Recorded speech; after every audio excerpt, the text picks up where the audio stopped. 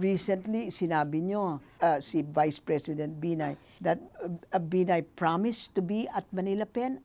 Exactly what was Binay's involvement in the Manila Pen siege? Co-platter siya, as far as I'm concerned. Kasi the first time hinatch ho yung plano, kami po yung magkakausap. And we did that sa administrative office po nung courtroom, which is located in the same place as yung office niya sa Makati City Hall. So, bumaba siya noon, we arrived early, nakiusap kami dun sa mga bantay na makikipag-usap lang kami. So, ando dun din naman yung mga bantay, but nakapag-usap po kami ng ganito ni Vice President Binay. Pinangako niya na sasama siya? Ganun ba? Hindi lang ho. Dinefine ho namin yung mga roles. So, kami po ang magsisimula ng uprising, lalabas kami. Then, sila po ang magpo-provide ng organized mass movement ng empleyado ng Makati, estudyante ng University of Makati, pati yung urban poor ng Makati. Tapos pati yung yung traffic aid niya, yung MAPSA, and Makati City Police ay kinumit niya ron. And binalidate ho ito ng last hearing ni Vice Mayor Mercado, kasi Vice Mayor ho siya noon, that he was given instructions na i-organisa yung mga barangay for an emergency organized mass action. Oh. Nung nangyari yun at hindi siya dumating, bakit hindi kayo, why did you keep quiet all this time? Well, ganun naman, kasi yung atraso niya was sa amin, I'm not about to rat out on him, He chickened out eh. So, ano bang ang krimen niya for being a coward? So, sa akin lang ho yung krimen niya. Why did you decide to bring out his name now? I brought out that incident in relation to the word of honor or the lack of it in the case of the Vice President. Yung kanyang palabra de honor. Okay, so what do you expect to happen to this investigation? Meron report kayo, Sinasabi nyo that this investigation was in aid of legislation. Anong mga legislation that you can pursue that will make sure that something like this does not happen again? So, yun po, I already filed this, yung mandatory video recording ng bidding procedures para hindi na nagkakaroon ng bidding-biddingan or yung documents lang ang bidding. So, yun po. And the recordings can be used sa criminal or administrative proceedings. That's one. Pangalawa, yung pag-include nung construction reference manual, pagbibigay ng agency estimates. Ito po, magagamit ito ng mga procuring agencies, ng DPWH, to include COA.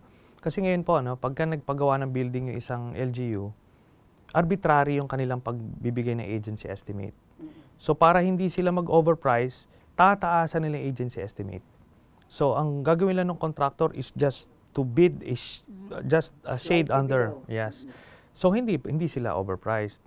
So, but with this... Ito ba'y bills na? Nagpresenta na ba kayo ng bill sa Senate o gagawin nyo pa? Yung iba po, bills na iba ho, na-file ko na. And yung iba ho, ongoing pa kasi investigation. Gusto ho namin makita yung buong konteksto para when we come up with a bill, nako-cover namin lahat. Okay, let's shift the scenario.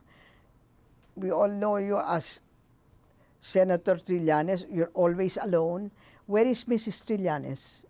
My wife is teaching po, ma'am, in National University. At National University. And how many children do you have? I have two. I lost my third child back in 2004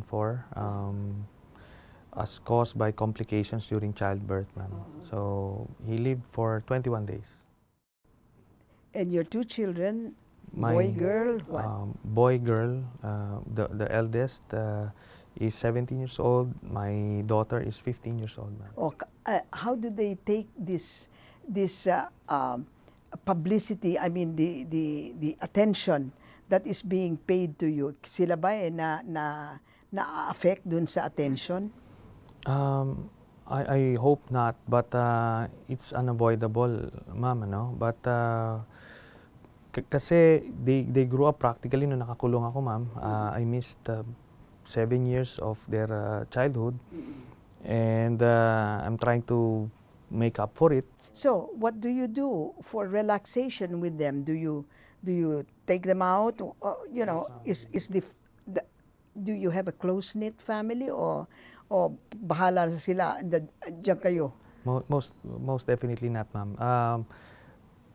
We make it a point na we go out regularly, we eat out, nanonood po kami ng sine, we go malling. So we try to live as normal as possible, ma'am. As normal Filipino middle-class families. You're talking about Filipino middle-class families. Kayo ay naging senador from 2007, 2014 na ngayon. 7 years na ang kayo naging senador. Magkano ang nakukuha nyo isang taon bilang senador? Bilang senador ho, ang salary po would be around 1.2 million. Yeah. A little over that. But that is only the salary. What about yung mga maintenance expenses that becomes yours? Hindi ho dumadaan sa amin. It gets paid directly. What would be your message ho? Mukhang gigil na kayo na you want to have the Vice President jailed. Well, ano po to, no?